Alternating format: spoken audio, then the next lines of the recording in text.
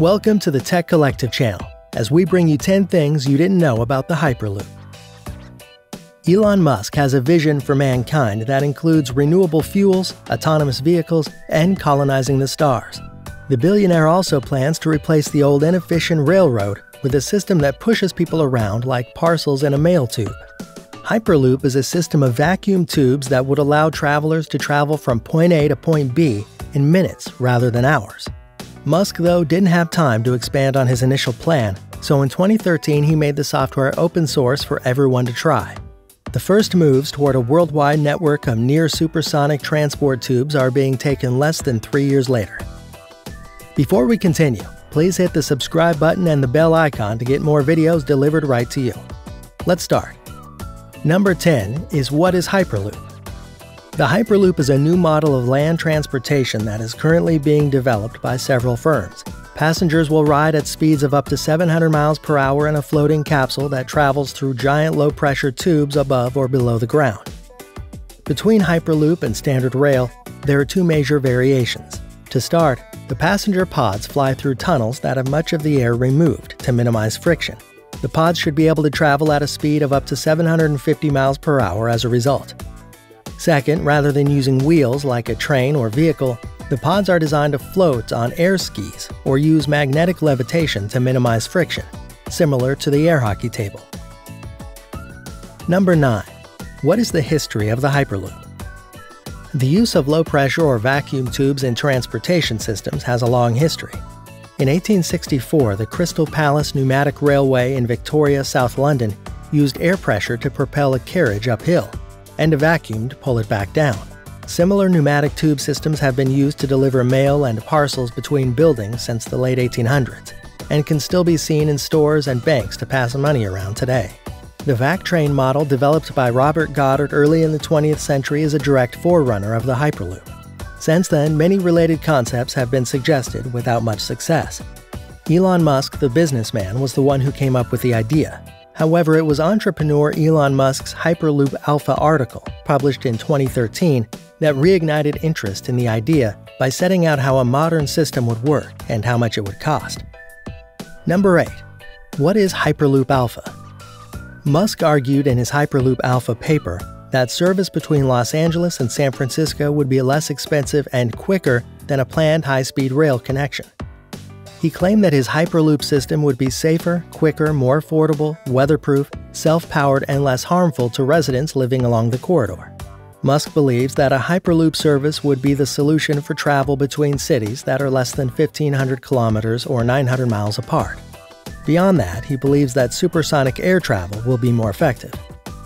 Quote, "The only choice for super-fast travel is to create a tube over or under the ground that contains a special atmosphere," Musk said. Quote, "Short of finding actual teleportation, which will of course be amazing, someone please do this, the only option for super-fast travel is to build a tube over or under the ground that contains a special environment." Unfortunately, no one has made any progress with the teleportation concept, although a variety of organizations have recognized the Hyperloop's promise. Number 7 is how does Hyperloop tube work? The fundamental principle of Musk's Hyperloop is that passenger pods or capsules fly into a tunnel that is either above or below ground. Pumps expel much, though not all, of the fluid from the tubes to minimize friction. One of the most energy-intensive aspects of high-speed flight is overcoming air resistance. To achieve a similar effect at ground level, Hyperloop encloses the capsules in a reduced pressure tunnel, essentially allowing the trains to fly at plane speeds while still on the ground. The pressure inside the Hyperloop tunnel, according to Musk's model, is around 1/6 of that of Mars' atmosphere, a noteworthy distinction given Musk's interest in Mars. This translates to an operating pressure of 100 pascals, which decreases the air's drag power by 1,000 times as compared to sea levels and is equal to traveling at altitudes of over 150,000 feet. Number 6 is how do Hyperloop capsules work? In Musk's model, the Hyperloop capsules float above the tube's surface on a series of 28 air-bearing skis, analogous to how an air hockey puck floats only above the table. One significant difference is that the air cushion is produced by the pod rather than the track. It makes the tube as clear and inexpensive as possible. Magnetic levitation rather than air skis is used in some Hyperloop models to hold the passenger pods above the rails. The pod's initial velocity would be provided by an external linear electric motor, which would propel it to high subsonic velocity and then raise it every 70 miles or so. In the meantime, the pod would coast along in near vacuum. Each capsule could accommodate 28 passengers plus baggage. Other versions aim for 40, while other variants of the pods could move freight and vehicles. Every 2 minutes, a pod will leave, or every 30 seconds at peak usage. Number 5 is how would Hyperloop be powered? The pods would be propelled by an external linear electric motor, which is essentially a rolled flat circular induction motor like the one used in the Tesla Model S. According to Musk's plan, the Hyperloop will be powered by solar panels mounted on the tube's roof, allowing the device to produce more electricity than it requires operating. Number 4 is how is Hyperloop different from other high-speed trains? Hyperloop supporters contend that it is much superior to high-speed rail. It's less expensive and uses less electricity because the track does not need to supply power to the pods constantly, and the pods will depart every 30 seconds, making it more of an on-demand operation.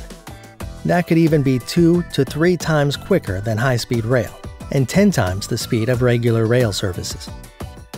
Number 3 is how much would a Hyperloop cost to build? Musk estimates that the LA to San Francisco Hyperloop would cost less than $6 billion. Musk pictured a half-hour trip from Los Angeles to San Francisco, with pods leaving every 30 seconds and holding 28 passengers each. Musk calculated the expense of a one-way passenger Hyperloop fare at $20, plus running costs after spreading the capital cost over 20 years and factoring in maintenance costs. The tube network pays for the bulk of the system's expense. The total cost of the tube, pillars, vacuum pumps, and stations for the tourist version of Hyperloop, $7 billion for a slightly larger version that can also hold freight, was estimated at just over $4 billion. The capsules are estimated to cost around $1.35 million each, with 40 required for the operation. The total cost is around $54 million, or $70 million for a combination of passenger and cargo capsules. That's less than 9% of the expense of the new high-speed rail system for passengers only. Number 2 is what will it feel like to travel in Hyperloop? Traveling in the Hyperloop tunnel, according to critics, may be an unpleasant experience due to nauseating acceleration and lateral G-forces on bends in the route. However, Virgin Hyperloop 1 exclaims that a Hyperloop ride would be similar to sitting in an elevator or in a commuter jet. Quote, "While Hyperloop would be short, the systems we are developing would accelerate with the same tolerable G-forces as a Boeing 747 takeoff," unquote. It also stated that the acceleration and deceleration would be incremental, with no G-forces or turbulence. There won't be anything to look at when traveling in a concrete pipe in a windowless pod. Musk's original vision stated that the beautiful scenery will be reflected in the cabin, and that each passenger will have access to their entertainment system. Number 1 is, will Hyperloop be a success? That's the multi-billion-dollar issue concerning Hyperloop that is yet to be resolved. The idea has been around for a long time, but the infrastructure has been lacking up till now. Likely, science has just caught up with the idea this time around. Another problem is capacity. It's unclear if Hyperloop would transport a vast amount of passengers more efficiently than other mass transportation alternatives. Critics contend that to reach the same passenger numbers as standard rail, which requires even larger carriages, a larger number of pods would be needed. There are also many technical challenges to solve, such as making the tubes sturdy enough to withstand the pressure of transporting the high-speed pods, and seeking space and cost-effective ways to keep them running at low pressure. Currently, Hyperloop is in the testing stage, even though the businesses concerned are eager to discuss its possibilities. That's it for the 10 things you didn't know about Hyperloop. If you liked our video, hit the like button and subscribe to our channel for more videos. Thank you for watching, and see you next time.